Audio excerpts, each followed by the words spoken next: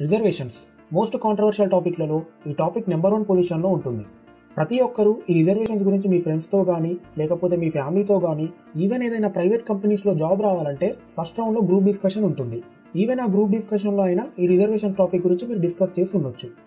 ఈ వీడియోకి చాలా డిస్లైక్స్ వస్తాయని తెలుసు, బట్ స్టిల్ మన కంట్రీలో అసలు రిజర్వేషన్స్ ఎందుకు ఇస్తున్నారు, అసలు ప్రజెంట్ ఉన్న సిచ్యువేషన్లో ఈ రిజర్వేషన్స్ ఇవ్వడం అవసరమా, ఒకవేళ రిజర్వేషన్ కనుక అవసరమైతే ఈ రిజర్వేషన్ని దేని బట్టి ఇవ్వాలి, క్యాస్ట్ బట్టా లేకపోతే ఒకరికి ఉన్న ఆర్థిక పరిస్థితి బట్టి ఇవ్వాలా, అసలు ఈ రిజర్వేషన్స్లో ఏమేం ప్రాబ్లమ్స్ ఉన్నాయి, అలాగే ఈ రిజర్వేషన్స్ ఎప్పుడు పోతాయి, ఇలా రిజర్వేషన్స్ గురించి ప్రతి విషయం ఈ వీడియోలో చెప్తాను. ఈ వీడియో పూర్తిగా చూడడం వల్ల ఖచ్చితంగా కొత్త విషయాలు తెలుసుకుంటారని కాన్ఫిడెన్స్తో చెప్పగలను. డిస్లైక్ లేదా కామెంట్ చేసే ముందు పూర్తి వీడియో చూడండి. ఇక ఈ వీడియో స్టార్ట్ చేద్దాం. నేను ఈ వీడియోలో చూపించే స్టాటిస్టిక్స్ అన్ని గవర్నమెంట్ షేర్ చేసిన స్టాటిస్టిక్స్ లేదా సర్వేస్ చేశాక వచ్చిన స్టాటిస్టిక్స్ మాత్రమే. నేనేది కొత్తగా యాడ్ చేసి చెప్పలేదు. రిజర్వేషన్ల గురించి మాట్లాడాలంటే కాస్ట్ల గురించి మాట్లాడాల్సిందే, తప్పదు. మన ఇండియాలో మొత్తం 4 రకాల కాస్ట్లు ఉంటాయి. మొదటిది జనరల్ కేటగిరీ, అంటే మన తెలంగాణలో ఆంధ్రప్రదేశ్లో వీళ్ళని ఓసీ అంటాం. ఇక తర్వాత ఓబీసీ, ఇక తర్వాత ఎస్సీస్ అండ్ ఎస్టీస్. ఇలా 4 రకాల క్యాస్ట్స్ ఉంటాయి ఇండియాలో ప్రజలను ఎవరిని తీసుకున్నా ఈ 4 రకాల్లోనే ఉంటారు. ఇక ఇప్పుడు క్యాస్ట్ ప్రకారంగా ఏ క్యాస్ట్ వాళ్ళ జనాభా ఎంత ఉందో ఇప్పుడు చూద్దాం. ముందుగా జనరల్ కేటగిరీ అంటే ఓసీస్. వీళ్ళు మన జనాభాలో 31% మంది ఉన్నారు. మీరు జనరల్ కేటగిరీ అంటే హిందూ వాళ్ళు ఒక్క దాంట్లోనే ఉంటారనుకుంటున్నారేమో. ముస్లిమ్స్, క్రిస్టియన్స్ ఇలా అన్ని రిలీజియన్స్ వాళ్ళలో జనరల్ కేటగిరీ వాళ్ళు ఉంటారు. వాళ్ళందరూ కలిపే 31%, అంటే ప్రతి 100 మందిలో 31 మంది ఓసీ వాళ్ళు ఉంటారు. ఇక తర్వాత ఇండియాలో ఉన్న ఓబీసీ వాళ్ళ పాపులేషన్ 41%, అంటే ప్రతి 100 మందిలో 41 మంది ఓబీసీ వాళ్ళు ఉంటారు. ఇక నేను ఎస్సీ మరియు ఎస్టీస్ని కంబైన్గా తీసుకున్నా. ఇండియా జనాభాలో ఎస్సీ ఎస్టీస్ 28% మంది ఉంటారు, అంటే ప్రతి 100 మందిలో 28 మంది ఎస్సీ అయినా లేకపోతే ఎస్టీ అయినా అయ్యి ఉంటారు. సో నేను రిఫరెన్స్ కోసం జనరల్ కేటగిరీ వాళ్ళందరినీ అప్పర్ కాస్ట్ అంటాను, ఓబీసీ వాళ్ళందరినీ మిడిల్ కాస్ట్ అంటాను, అలాగే ఎస్సీ ఎస్టీస్ని లోవర్ కాస్ట్ అని అంటాను. ఇక ఇప్పుడు ఏ క్యాస్ట్ వాళ్ళ దగ్గర ఎంత సంపద ఉందో చూద్దాం. జనరల్ కేటగిరీ వాళ్ళ దగ్గర అంటే ఓసీ దగ్గర దేశానికి చెందిన 51% సంపద ఉంది. అలాగే ఓబీసీల దగ్గర 36% సంపద ఉంది. అలాగే ఎస్సీ మరియు ఎస్టీ దగ్గర కలిపి 13% మాత్రమే సంపద ఉంది. ఇవన్నీ ఎప్పటివో జమానా లెక్కలు కాదు, ఇవన్నీ ప్రజెంట్ లెక్కలే. ఈ 2 పై చార్ట్స్ కనుక చూస్తే క్లియర్గా అర్థమవుతుంది. ఎస్సీ ఎస్టీలలో చాలా మంది పేదవాళ్ళు ఉన్నారని, అలాగే జనరల్ కేటగిరీ అంటే ఓసీ వాళ్ళలో చాలా మంది ధనవంతులు ఉన్నారని. సో ఇది వన్ ఆఫ్ ది రీజన్ మాత్రమే ఎస్సీ ఎస్టీలకి మరియు ఓబీసీలకి రిజర్వేషన్స్ ఇవ్వడానికి. నేను ఇంతసేపు ఈ స్టాటిస్టిక్స్ గురించి చెప్పింది జనరల్ కేటగిరీ వాళ్ళలో ఎక్కువ మంది ధనవంతులు ఉన్నారు అని ప్రూవ్ చేయడానికి. సో ఇప్పుడు ఏ క్యాస్ట్ వాళ్ళకి గవర్నమెంట్ రిజర్వేషన్స్ ఎంత ఇస్తుందో ఇప్పుడు చూద్దాం. ముందుగా జనరల్ కేటగిరీ వాళ్ళకి 10% రిజర్వేషన్స్ ఇస్తామని 2019లో గవర్నమెంట్ డిక్లేర్ చేసింది. ఇక తర్వాత ఓబీసీలకి 27% రిజర్వేషన్స్ ఇస్తుంది. అలాగే ఎస్సీ ఎస్టీస్కి కలిపి 22.5% రిజర్వేషన్స్ ఇస్తుంది. మిగిలిన 40%లో ఎలాంటి రిజర్వేషన్స్ ఉండవు. అంటే 41% జనాభా ఉన్న ఓబీసీ వాళ్ళకి 27% రిజర్వేషన్స్ ఇస్తుంది.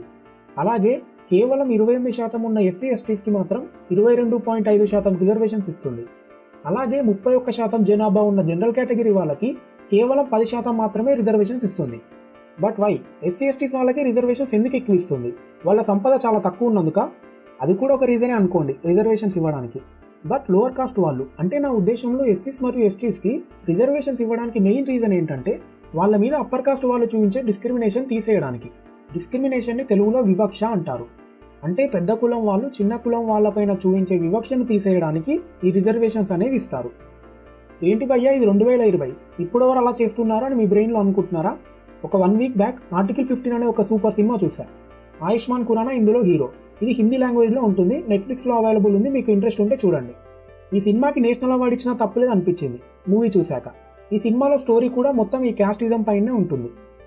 ఎవరైతే ఈ మూవీ చూడలేదో వాళ్ళకి కొన్ని సీన్స్ చెప్తా చూడండి. అయితే అందులో ఒక అమ్మాయి చెప్తుంది హీరోతో, మా అన్నయ్య స్కూల్లో భోజనం తయారు చేశాడు కానీ ఎవరు తినలేదని. ఎందుకు తినలేదని హీరో అడిగితే తాను చెప్తుంది, ఎందుకంటే మా అన్నయ్య లోవర్ కాస్ట్కి చెందిన వ్యక్తి అని, అందుకే ఆ పిల్లలు తినలేదు అని. అలాగే మూవీ ఇంట్రడక్షన్లో హీరో ఒక దగ్గర కార్ ఆపి ఒక వాటర్ బాటిల్ కొందామని వెళ్తాడు. అప్పుడు కార్లో ఉన్న సబార్డినేట్ ఏమంటాడంటే, వాళ్ళు లోవర్ కాస్ట్కి చెందిన వాళ్ళు, వాళ్ళ దగ్గర కొనకండి, వాళ్ళు ముట్టుకుంటే నీళ్ళు అపవిత్రం అవుతాయని అంటాడు. ఇలా కొన్ని దిమ్మ తిరిగిపోయే సీన్స్ ఉంటాయి సినిమాలో. నువ్వు చెప్పినవన్నీ సినిమాల్లోనే జరుగుతాయి, బయట ఎక్కడ జరగవని మీరు అనొచ్చు. బట్ 2019లో ఉత్తరప్రదేశ్ మరియు తమిళనాడులో వాటర్ క్రైసిస్ వచ్చాయి. అప్పుడు ట్యాంకర్ దగ్గర కేవలం అప్పర్ కాస్ట్ వాళ్ళు మాత్రమే నీళ్లు పట్టుకోవాలని రూల్ పెట్టారు. ఒకవేళ అందుకు ఒప్పుకోకపోతే వాళ్ళని కొట్టారు. ఈవెన్ రీసెంట్గా 2020లోనే బీహార్లో మరియు ఉత్తరప్రదేశ్లో ఒక లోవర్ కాస్ట్కి చెందిన వ్యక్తి వంట చేశాడని స్కూల్లో 6 మంది తప్ప వేరే వాళ్ళు ఎవ్వరూ భోజనం చేయలేదంట. తమిళనాడులో ఒక ఊర్లో అప్పర్ కాస్ట్ వాళ్ళ ఇంటి ముందు నుండి లోవర్ కాస్ట్ వాళ్ళు చెప్పులు వేసుకొని తిరగకూడదు. ఇప్పటికీ మన ఆంధ్రప్రదేశ్ తెలంగాణలోనే చాలా మంది అప్పర్ కాస్ట్ ఫ్యామిలీ వాళ్ళు వాళ్ళ పిల్లల్ని లోవర్ కాస్ట్ వాళ్ళు ఉంటున్న ఏరియాస్కి కూడా పంపరు. మన రాష్ట్రంలో కొద్దిగా తక్కువ, కానీ ఇండియాకి చెందిన వేరే రాష్ట్రాల్లో లోవర్ కాస్ట్లో అమ్మాయిల్ని రేప్ చేసి చంపేస్తున్నారు. ఇది ప్రస్తుతం ఉన్న సిచ్యువేషన్. గత 500 నుండి 600 సంవత్సరాల నుండి కనుక చూస్తే సరిగ్గా లోవర్ కాస్ట్ వాళ్ళని అప్పర్ కాస్ట్ వాళ్ళు తాగే బావిలో నీళ్లు కూడా తాగనివ్వలేదు. చెప్పులు వేసుకొని తిరగకూడదు. ఇలా తెలుగులో ఒక మూవీ కూడా ఉంటుంది, నాకు ప్రస్తుతం ఐడియా లేదు. అందులో క్లియర్గా రిప్రజెంట్ చేశారు. నువ్వు చెప్పేవన్నీ విలేజెస్లో ఉంటాయేమో కానీ సిటీలో చాలా తక్కువ బ్రదర్ అని మీరు అనొచ్చు. బట్ ఇక సిటీస్లో చూస్తే మీకు రోడ్ల మీద స్వీపర్స్, డ్రైనేజ్ క్లీనర్స్ కనబడుతూనే ఉంటారు. ఇలా అడగడం తప్పే, కానీ వాళ్ళ దగ్గరికి వెళ్ళి మీ క్యాస్ట్ ఏంటి అని అడగండి. ఇలా 100 మందిని అడగండి. అందులో మీకు కనీసం 2-3 జనరల్ కేటగిరీ క్యాండిడేట్స్ ఉన్నారో లేదో చూడండి. ఎక్కడైతే లేబర్ అవసరం ఉంటుందో అక్కడ మీరు చూస్తే చాలా మంది ఎస్సీ ఎస్టీస్ మాత్రమే ఉంటారు. నేను ఎవరిని హర్ట్ చేయడానికి చెప్పట్లేదు, కేవలం సమాజంలో వారిపైన ఇప్పటికీ వివక్ష ఎలా చూపిస్తున్నారో చెప్తున్నాను. ఈవెన్ ఈ వీడియోలో వాళ్ళ గురించి చెప్పే అప్పుడు కూడా వాళ్ళది లోవర్ కాస్ట్, అప్పర్ కాస్ట్ అని డివైడ్ చేసే చెప్తున్నా. అంటే నేను కూడా ఈ వీడియోలో వాళ్ళ సిచ్యువేషన్ ఎక్స్ప్లెయిన్ చేసేటప్పుడు కూడా నేను డిస్క్రిమినేషన్ చేస్తూనే ఉన్నా. కానీ ఇలా చెప్పకపోతే ఎవరికి అర్థం కాదు వాళ్ళు పడుతున్న బాధలు ఏంటో. చాలామంది లోవర్ కాస్ట్ వాళ్ళు వాళ్ళ కాస్ట్ నేను చెప్పుకోవడానికి కూడా ఇబ్బంది పడుతున్నారు. అప్పర్ కాస్ట్ వాళ్ళందరూ వాళ్ళకున్న కల్చర్, ట్రెడిషన్స్ వల్ల వాళ్ళు చాలా ప్రౌడ్గా ఫీల్ అవుతారు. నేను దాన్ని రాంగ్ అనట్లేదు, అందుకనే వాళ్ళు కల్చర్ హైరార్కీలో టాప్లో ఉన్నారు. కానీ లోవర్ కాస్ట్లో ప్రజలు కేవలం తమకి రెస్పెక్ట్ అయినా ఇవ్వాలని కోరుకుంటున్నారు. కేవలం అప్పర్ కాస్ట్లో పుట్టినందుకు అతనికి ఆటోమేటిక్గా రెస్పెక్ట్ వచ్చేస్తుంది. అలాగే లోవర్ కాస్ట్లో పుట్టినందుకు వాళ్ళు ఇంత మిజరబుల్ లైఫ్ ఫేస్ చేయాలా? ఇది న్యాయమా? మీరే చెప్పండి. నేను అప్పర్ కాస్ట్ మరియు లోవర్ కాస్ట్కి చెందినవాడిని కాదు, నేను ఓబీసీకి చెందినవాడిని, అంటే మిడిల్ కాస్ట్ వాళ్ళకి చెందినవాడిని. సో అందువల్ల ఎవరికి ఎక్కువ సపోర్ట్ చేయను. జస్ట్ సమాజంలో లోవర్ కాస్ట్ వాళ్ళపైన ఉన్న వివక్ష గురించి చెప్తున్నాను. సో ఇప్పుడు అందరూ ఏమంటారంటే వాళ్ళు చాలా లక్కీ ఫెలోస్, రిజర్వేషన్స్ ఇప్పుడు వాళ్ళకే ఎక్కువ వస్తున్నాయి కదా అని అనొచ్చు. ఈ రిజర్వేషన్స్ అనేవి మేజర్గా ఎడ్యుకేషన్లో మరియు జాబ్స్లో ఇస్తారు. ఇక ఇప్పుడు జాబ్స్ గురించి మాట్లాడుకుందాం. గల్లీ నుండి ఢిల్లీ వరకు ఉన్న జాబ్స్లో ఇండియాలో జాబ్స్ అనేవి 2 సెక్టార్స్లో ఉంటాయి. మొదటిది అన్ఆర్గనైజ్డ్ సెక్టర్, రెండవది ఆర్గనైజ్డ్ సెక్టార్. అన్ఆర్గనైజ్డ్ సెక్టార్ అంటే వీళ్ళకి మంత్లీ ఫిక్స్డ్ ఇన్కమ్ అంటూ ఏం ఉండదు. ఈ సెక్టార్లో ఉన్న జాబ్స్కి ఎగ్జాంపుల్ చెప్పాలంటే చిన్న సన్నకారు రైతులు, బీడీలు తయారు చేసే వాళ్ళు, వ్యవసాయ పనులు చేసే డైలీ వర్కర్స్, చేపలు పట్టేవాళ్ళు, కూరగాయలు అమ్మేవాళ్ళు, ఇలా వీళ్ళని డైలీ మనం చూస్తూనే ఉంటాం. వీళ్ళే 94% మంది ఉంటారు. అంటే ఇండియాలో 100 జాబ్లు ఉంటే అందులో 94 మంది అన్ఆర్గనైజ్డ్ సెక్టార్లోనే పనిచేస్తున్నారు. ఇక రెండో కేటగిరీ ఆర్గనైజ్డ్ సెక్టార్. వీళ్ళకి మంత్లీ శాలరీ లాగా ఫిక్స్డ్ ఇన్కమ్ అనేది వస్తుంది. వీళ్ళకి ఎగ్జాంపుల్ చెప్పాలంటే government employees, bank employees, railway employees, Reliance, Tata ఇలా గవర్నమెంట్లో రిజిస్టర్ అయిన ప్రైవేట్ కంపెనీస్కి చెందిన ఎంప్లాయీస్. ఈ జాబ్స్ అన్ని ఆర్గనైజ్డ్ సెక్టార్ జాబ్స్ అంటారు. ఇండియాలో ప్రతి 100 జాబ్లలో కేవలం 6 జాబులు మాత్రమే ఆర్గనైజ్డ్ సెక్టార్కి చెందే జాబ్స్. గవర్నమెంట్ జాబ్స్ అన్నీ కూడా ఈ ఆర్గనైజ్డ్ సెక్టార్ కిందకే వస్తాయి. ఈ ఆర్గనైజ్డ్ సెక్టార్లో 40% ప్రైవేట్ జాబ్స్ ఉంటాయి మరియు 60% గవర్నమెంట్ జాబ్స్ ఉంటాయి. మనకు రిజర్వేషన్స్ అనేవి ప్రైవేట్ జాబ్స్లో ఉండవు. కనుక దాన్ని తీసేస్తే అప్రాక్సిమేట్గా ఇండియాలో ప్రతి 100 జాబ్లలో 94 అనేవి అన్ఆర్గనైజ్డ్ సెక్టార్లో ఉంటాయి. అంటే నార్మల్ డైలీ వర్కర్స్, బీడీ చుట్టే వాళ్ళు, వీళ్ళే 100లో 94 మంది ఉంటారు. ఆ తర్వాత 100లో 2 ప్రైవేట్ జాబ్స్ ఉంటాయి మరియు 4 మాత్రమే గవర్నమెంట్ జాబ్స్ ఉంటాయి. అంటే ఈ 4 జాబ్ల కోసం ఎస్సీ ఎస్టీస్కి ఉన్న రిజర్వేషన్ 22.5%. అంటే అప్రాక్సిమేట్గా 25% అనుకోండి. 4 జాబ్లలో 25% అంటే ఒక్క జాబ్. అంటే కేవలం ఒక్క గవర్నమెంట్ జాబ్కి మాత్రమే ఎస్సీ ఎస్టీ వాళ్ళకి రిజర్వేషన్ అనేది ఉంటుంది. మిగతా 99 జాబ్లలో వాళ్ళకి ఎలాంటి రిజర్వేషన్స్ ఉండవు. కొన్ని 100 సంవత్సరాల నుండి ఇప్పటికీ వాళ్ళు పడుతున్న బాధలు, వివక్షలు, మానభంగాలు ఇంకా చాలా ఇవన్నీ భరిస్తున్నందుకు గవర్నమెంట్ మేమేం చేయలేమంటూ చేతులు ఎత్తేసి ఇదిగో తీసుకోండి గిఫ్ట్ అంటూ వాళ్ళకి ఇచ్చే చిన్న గిఫ్టే ఈ రిజర్వేషన్స్. ఈ మాట వినగానే అప్పర్ కాస్ట్ వాళ్ళ బ్లడ్ మొత్తం రగిలిపోతుండొచ్చు. మా తాత ముత్తాతలు అప్పుడెప్పుడో చేసిన తప్పులకి మేము శిక్ష భరించాలా అని మీరు అనొచ్చు. ఎస్, మీరన్నది కూడా 100% కరెక్టే. బట్ సారీ భయ్యా, మీ తాత ముత్తాతలు మీకు ఆస్తులు ఇచ్చారో లేదో తెలియదు, కానీ చాలా కష్టాలను అయితే మీకు ఇచ్చారు. ఈ గవర్నమెంట్ జాబ్ విషయాలలో మీరు కొన్ని మేజర్ ఫ్యాక్ట్స్ తెలుసుకోవాలి. అదేంటంటే రిజర్వేషన్స్ అనేవి 1950లోనే ఇంట్రొడ్యూస్ చేసి ఉండొచ్చు. బట్ అప్పట్లో ఎస్సీ ఎస్టీ వాళ్ళు అసలు ఈ గవర్నమెంట్ జాబ్స్ ఏవీ చేయలేదు. ఎందుకంటే వాళ్ళకి సరైన క్వాలిఫికేషన్ లేక. ఆల్మోస్ట్ 1990 వరకు వాళ్ళు సరిగ్గా చదువుకోలేదు. ఆల్మోస్ట్ 1990 వరకు ఉన్న గవర్నమెంట్ జాబ్స్లో చాలామంది జనరల్ కేటగిరీ వాళ్ళే ఉన్నారు.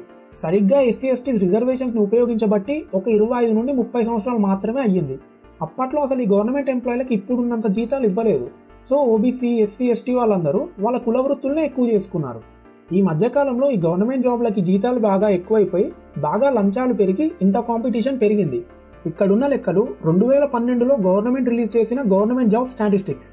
దీని ప్రకారంగా గవర్నమెంట్ జాబ్స్లో ఓబీసీలు ఉన్నది 14.1% మాత్రమే, ఎస్సీ మరియు ఎస్టీలు కలిపి ఉన్నది 24.3%, అలాగే జనరల్ కేటగిరీ వాళ్ళు ఉన్నది 61.6%. అంటే 2012 లెక్కల ప్రకారం 100 గవర్నమెంట్ జాబులు ఉంటే అందులో 61 జాబులు కేవలం జనరల్ కేటగిరీ వాళ్ళే చేస్తున్నారు. మీకు ఇప్పుడు ఒక డౌట్ రావచ్చు, జనరల్ కేటగిరీ వాళ్ళకు ఉన్నది 50% రిజర్వేషన్సే కదా, అటువంటప్పుడు 61.6% ఎంప్లాయీస్ అందరూ జనరల్ కేటగిరీ వాళ్ళకి చెందిన వాళ్ళే ఎందుకున్నారని అని మీకు అనుమానం రావచ్చు. మీరు చూసినట్టయితే 1990 కన్నా ముందు ఎవరు ఎస్సీ ఎస్టీలు అసలు గవర్నమెంట్ జాబ్లు ఎక్కువ చేయలేదు. ఆ టైంలో గవర్నమెంట్ జాబ్స్ అన్నిటినీ కేవలం జనరల్ కేటగిరీ వాళ్ళే ఎక్కువ చేసేవాళ్ళు. వాళ్ళందరినీ కలుపుకుంటే 61.6% కేవలం జనరల్ కేటగిరీ వాళ్ళకి చెందిన వాళ్ళే ఉన్నారు. మీకు అర్థమైందని అనుకుంటున్నాను. యాక్చువల్గా ఓబీసీ వాళ్ళకే గవర్నమెంట్ జాబ్స్ చాలా తక్కువ ఉన్నాయి. ఇంకొక మేజర్ ఫ్యాక్ట్ అందరూ తెలుసుకోవాల్సింది ఏంటంటే, గత 5 సంవత్సరాల నుండి మన గవర్నమెంట్ అసలు కొత్త జాబ్స్ ఏం క్రియేట్ చేయట్లేదు. అంటే ఉంటుంటే గవర్నమెంట్ జాబ్ని తగ్గిస్తుంది గవర్నమెంట్. ఇక్కడ మీకు లెక్కలు చూపించా కదా, అక్కడ 2013లో 33.2 అని ఉంది కదా, అంటే 33.2 లక్షలు. అవే మొత్తం గవర్నమెంట్ జాబ్స్ 2013లో. అయితే 2013లో గవర్నమెంట్ వచ్చి ఏం చెప్పిందంటే, ఒక్క సంవత్సరంలో 2.2 లక్షల గవర్నమెంట్ జాబ్స్ పెంచి 35.4 లక్షల గవర్నమెంట్ చేస్తామన్నది. బట్ మీరు నెక్స్ట్ ఇయర్లో చూస్తే 33.3 లక్షల జాబ్స్ మాత్రమే అయ్యాయి. అంటే ఒక సంవత్సరంలో 10,000 జాబ్సే పెరిగాయి. ఆ తర్వాత అయితే ఇంకా ఘోరం, 30,000 జాబ్స్ తగ్గాయి 2014 నుండి 2015 మధ్యలో. ఆ తర్వాత 2013 నుండి 2017 మధ్యలో కనుక చూస్తే ఆల్మోస్ట్ 70,000 జాబ్స్ తగ్గాయి. అదేంటి భయ్యా, మరి government every year jobs post చేస్తూనే ఉంటుందిగా, అవన్నీ ఎక్కడివి మరి అనుకుంటున్నారా? ఆ జాబ్స్ అన్ని ఒకవేళ ఎవరైనా రిటైర్మెంట్ అయిన వాళ్ళు ఉంటారు కదా, అలా పోయిన వాళ్ళ ప్లేస్లో ఈ కొత్త జాబ్స్ అనేవి ఇస్తున్నారు. కానీ యాక్చువల్ డేటా కనుక చూస్తే గవర్నమెంట్ జాబ్స్ చిన్నగా తగ్గిపోతున్నాయి. ఇదంతా మన గవర్నమెంట్ తప్పు అనుకుంటున్నారా? లేదు. ఒక దేశం బాగా డెవలప్ అవ్వాలంటే ప్రైవేటైజేషన్ ఎంత ఎక్కువ ఉంటే అంత బెటర్. అలాగే కొత్తగా వచ్చే ఎంప్లాయీ శాలరీస్, పెన్షన్స్ ఇవన్నీ ఇవ్వడానికి తడిచి మోపడైపోతుంది గవర్నమెంట్కి. ఎందుకంటే ఈ మధ్య గవర్నమెంట్ ఎంప్లాయీ శాలరీలు బాగా పెరిగాయి కాబట్టి. సో అందుకే కొత్త జాబ్స్ అనేవి క్రియేట్ చేయట్లేరు. ఒక ఎస్టిమేషన్ ప్రకారం 2050 లోపల కేవలం 0.5% మాత్రమే గవర్నమెంట్ జాబ్స్ ఉంటాయంట, మిగతావన్నీ ప్రైవేట్ జాబ్సే అంట. సో మీలో ఎవరైనా గవర్నమెంట్ జాబ్స్కి ప్రిపేర్ అవుతున్న వాళ్ళు ఉంటే దబ్బున క్రాక్ చేయండి. ఇంకొక మేజర్ పాయింట్ ఏంటంటే, ఇప్పుడు జనరల్ కేటగిరీ వాళ్ళకి ఓబీసీ వాళ్ళకి ఆల్మోస్ట్ కట్ ఆఫ్ చాలా దగ్గరలోనే ఉంటుంది. సో ఆల్మోస్ట్ జనరల్ కేటగిరీ వాళ్ళు ఎంత కష్టపడుతున్నారో ఓబీసీ వాళ్ళు కూడా అంత కష్టపడుతున్నారు ఎగ్జామ్స్ క్రాక్ చేయడానికి. సో అందుకే జనరల్ కేటగిరీ వాళ్ళు మాకు రిజర్వేషన్సే ఇవ్వట్లే, అందుకే గవర్నమెంట్ జాబ్ రావట్లే అని అనకండి. ఉత్తరప్రదేశ్ లాంటి రాష్ట్రాల్లో అయితే జనరల్ కేటగిరీ వాళ్ళకంటే ఓబీసీ వాళ్ళకే కట్ ఆఫ్ ఎక్కువ ఉంటుంది, ఎందుకంటే అక్కడ ఓబీసీ పాపులేషన్ ఎక్కువ కాబట్టి. సో ఇప్పుడు రిజర్వేషన్ సిస్టమ్ గురించి డిబేట్ కనుక పెడితే ఆల్మోస్ట్ అందరూ జనరల్ కేటగిరీ వాళ్ళు అడిగే క్వశ్చన్స్ ఏంటంటే, మొదటిది, ఈ రిజర్వేషన్స్ అనేవి ఆర్థిక పరిస్థితి బట్టి ఇవ్వచ్చు కదా అని. మీరు చూసుకున్నట్టయితే రిజర్వేషన్స్ అనేవి ఇచ్చేది లోవర్ కాస్ట్ వాళ్ళపైన అప్పర్ కాస్ట్ వాళ్ళు చూపించే వివక్షను తీసేయడానికి, వాళ్ళని చిన్న చూపు చూడకుండా ఉండడానికి. ఒకవేళ ధనవంతులు పేదవారి మధ్య గ్యాప్ని తగ్గించాలనుకుంటే మీరన్నట్టుగానే ఆర్థిక పరిస్థితి బట్టే ఇచ్చేవాళ్ళు. ఆర్థిక పరిస్థితిని బట్టి ఇవ్వకపోవడానికి ఇంకొక మెయిన్ రీజన్ ఏంటంటే, దేశంలో 94% మంది అన్ఆర్గనైజ్డ్ సెక్టార్లోనే జాబ్ చేస్తున్నారు. అంటే వాళ్ళకి మంత్లీ ఫిక్స్డ్ ఇన్కమ్ అంటూ ఏం ఉండదు. అటువంటప్పుడు ఆ 94% ప్రజల్లో ఎవరు పేదవాళ్ళు, ఎవరు ధనవంతులు చెప్పడం చాలా కష్టం. ఎందుకంటే మన జనాభా 135 కోట్ల కంటే ఎక్కువ. మీరు అనొచ్చు, జనరల్ కేటగిరీలో కూడా చాలా మంది పేదవాళ్ళు ఉంటారు, మరి వాళ్ళ పరిస్థితి ఏంటి అని. ఎస్, నేను ఒప్పుకుంటున్నాను, వాళ్ళలో కూడా పేదవాళ్ళు ఉంటారు, వాళ్ళ కోసమైనా ఆర్థిక పరిస్థితి బట్టి ఇవ్వాలి అని. సరే, ఒకవేళ ఆర్థిక పరిస్థితి బట్టే ఇచ్చారు అనుకోండి. ఇప్పుడు ఇండియాలో 27 కోట్ల జనాభా పవర్టీ లైన్ కిందనే ఉన్నారు. అంటే వీళ్ళు కనీసం రోజుకి 150 రూపాయల కన్నా తక్కువ సంపాదిస్తున్నారు. ఈ పవర్టీ లైన్ కింద ఆల్మోస్ట్ చాలా మంది ఎస్సీ ఎస్టీ ఓబీసీలకు చెందిన వాళ్ళే ఎక్కువ ఉన్నారు. అందువల్ల ఆర్థిక పరిస్థితి బట్టి ఇచ్చిన జనరల్ కేటగిరీ వాళ్ళకి ఎక్కువ లాభమేం జరగదు. కేవలం ఒక 10% నుండి 15% కుటుంబాలకి మాత్రమే ఉపయోగపడుతుంది. ఇప్పుడు గవర్నమెంట్ ఆల్రెడీ జనరల్ కేటగిరీ వాళ్ళకి 10% రిజర్వేషన్ జాబ్స్లో, ఎడ్యుకేషన్లో ప్రకటించింది. అసలు ఇలా కాదు, ఈ రిజర్వేషన్ సిస్టాన్నే తీసేయాలని మీరు అనొచ్చు. అప్పుడు ఇండియాలో పేద ప్రజలకి ధనవంతుల మధ్య గ్యాప్ అనేది చాలా పెరుగుతుంది.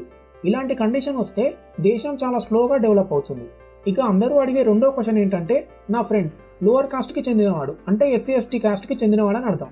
అతనికన్నా ఎక్కువ మార్క్స్ నాకు వచ్చినా కేవలం క్యాస్ట్ చూడడం వల్ల అతనికి మంచి కాలేజ్లో సీట్ వచ్చేసింది. ఇలాంటి వాళ్ళు ఇంజనీర్ అయితే ఎలా? ఇక మెడికల్ కాలేజెస్లో జాయిన్ అయితే ఎలా? ప్రజల ప్రాణాలు కూడా పోతాయి. ఇలాంటి వాళ్ళ వల్లనే దేశం నాశనం అయిపోతుంది అని అంటారు. కానీ మీరు చూసినట్టయితే ఇంజనీరింగ్, మెడికల్ ఆర్ ఏదైనా చదువుకోవాలనుకుంటే కేవలం ఎంట్రన్స్ ఎగ్జామ్ అప్పుడు మాత్రమే గవర్నమెంట్ రిజర్వేషన్స్ అనేది ఇస్తుంది. మీరు ఇంజనీరింగ్ లేదా ఎంబీబీఎస్ ఏదో ఒక యూనివర్సిటీలో చేస్తున్నప్పుడు ప్రతి యూనివర్సిటీ నువ్వు ఒకవేళ ఇంజనీర్, డాక్టర్ కావాలంటే కనీసం ఎగ్జామ్లో 35, 40 లేదా 50 మార్కులు వస్తేనే పాస్ అయినట్టు అని చెప్తుంది.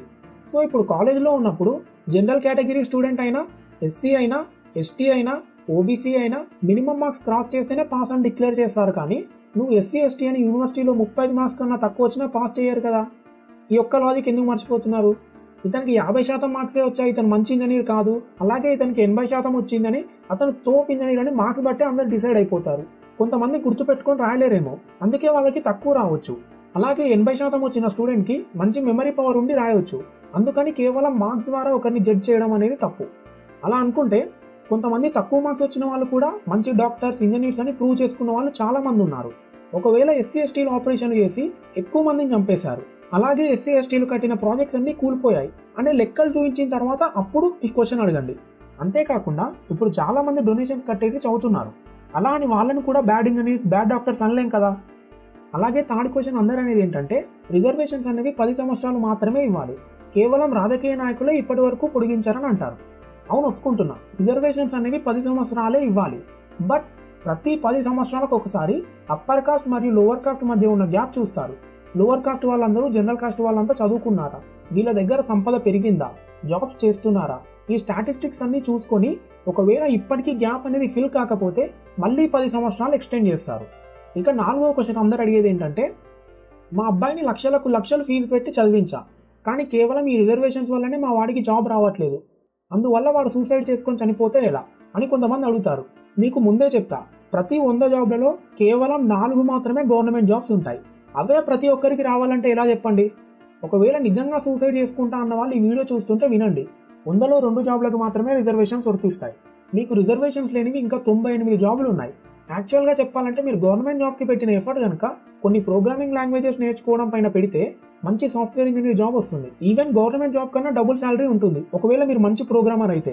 మీకు గవర్నమెంట్ జాబ్ ఒక్కటే కాదు, లైఫ్లో చాలా ఆప్షన్స్ ఉన్నాయి. సో జాబ్స్ రావట్లేదు అన్న రీజన్స్తో ఎవ్వరూ సూసైడ్ చేసుకోకండి. ఇక 5th క్వశ్చన్ అందరూ అడిగేది ఏంటంటే, ఈ గవర్నమెంట్ జాబ్స్లో అన్రిజర్వ్డ్ క్యాండిడేట్స్కి, అంటే మేజర్గా ఎస్సీ ఎస్టీలను ఉద్దేశించి అంటారు, ఎందుకంటే వాళ్ళకి కట్ ఆఫ్ చాలా తక్కువ ఉంటుందని. సో వీళ్ళకి జాబ్స్ ఇవ్వడం వల్లనే దేశం డెవలప్ అవ్వట్లే అని అంటారు. నిజం చెప్పాలంటే దేశాన్ని డెవలప్ చేయాలని మీ ఆశ అయితే గవర్నమెంట్ జాబ్ని అసలు ఎంచుకోకండి. దేశాన్ని బాగా డెవలప్ చేయాలంటే మీకు గవర్నమెంట్ జాబ్లో ఎక్కువ ఆప్షన్స్ ఉండవు. దీనికి బదులుగా కొత్త స్టార్టప్స్ని మొదలు పెట్టండి, కొత్త టెక్నాలజీని ఇంట్రడ్యూస్ చేయండి, అప్పుడు దేశం డెవలప్ అవుతుంది. ఒకవేళ నిజంగా టాలెంటెడ్ వ్యక్తి ఎవరైనా ఉంటే ముందుగా గవర్నమెంట్ జాబ్లను వదిలేసి మీకు ఉన్న తెలివితేటలతో కొత్త కంపెనీస్ని స్టార్ట్ చేయండి. ఎస్సీ ఎస్టీస్కి తక్కువ కట్ ఆఫ్ ఇవ్వడానికి మెయిన్ రీజన్ ఏంటంటే వాళ్ళు పేదవాళ్ళు.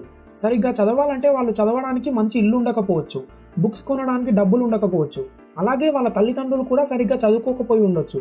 ఇలా చాలా రీజన్స్ ఉన్నాయి వాళ్ళకి తక్కువ కట్ ఆఫ్ వచ్చినా జాబ్స్ ఇవ్వడానికి. మా జనరల్ కేటగిరీ వాళ్ళలో కూడా చాలామంది ఉన్నాం ఇలా అని మీరు అనొచ్చు. కానీ ముందే నేను చెప్పా కదా, కొన్ని 100ల సంవత్సరాల నుండి మీ తాత ముత్తాతలు చేసిన పనులకి కొద్దిగైనా మీరు శిక్ష అనుభవించాలని. దీంట్లో మీ తప్పు సున్నా, నేను కూడా ఒప్పుకుంటున్నా. కానీ ఇప్పుడేం చేయలేం, ప్రతి గవర్నమెంట్ స్కీమ్లో ఏదో ఒక లూప్ హోల్ ఉంటుంది. దాన్ని యూజ్ చేసుకొని చాలామంది అక్రమంగా స్కీమ్స్ని వాడుకుంటారు. అలాగే ఈ రిజర్వేషన్ సిస్టంలో కూడా లూప్ హోల్స్ ఉన్నాయి, వాటిని చాలామంది లోవర్ కాస్ట్ వాళ్ళు వాడుకుంటున్నారు. అవేంటో కొద్దిసేపట్లో చెప్తా.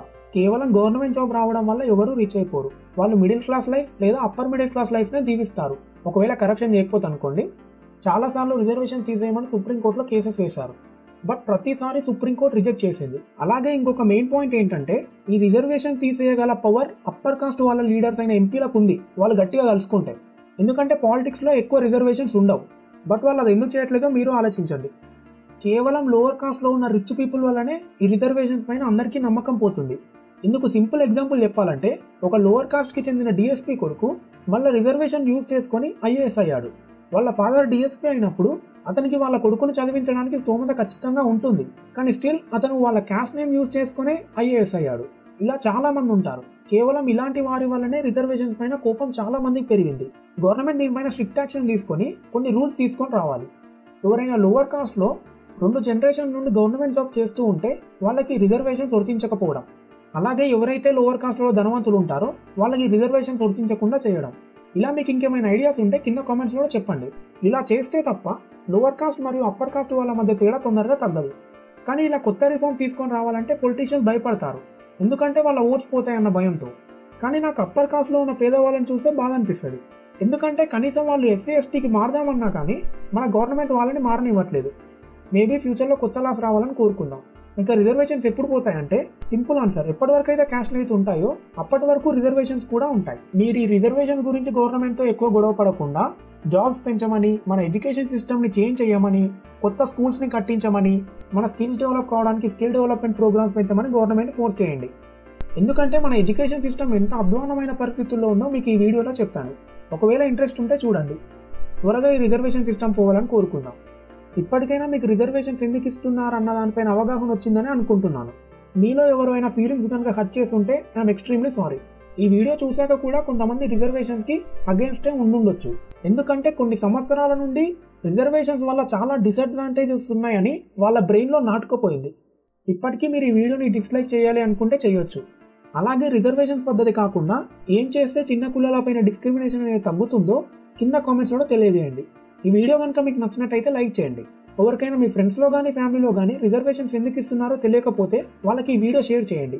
ఇలాంటి మరికొన్ని వీడియోస్ చేయడానికి ఎంకరేజ్మెంట్ కోసమైనా మా ఛానల్కి సబ్స్క్రైబ్ చేయండి. వీడియో పెట్టిన వెంటనే నోటిఫికేషన్ రావడానికి నోటిఫికేషన్ బెల్ పైన క్లిక్ చేయండి. అలాగే మీరు రిజర్వేషన్ని సపోర్ట్ చేస్తున్నారో లేదో కింద కామెంట్స్లో తెలియజేయండి. Thank you.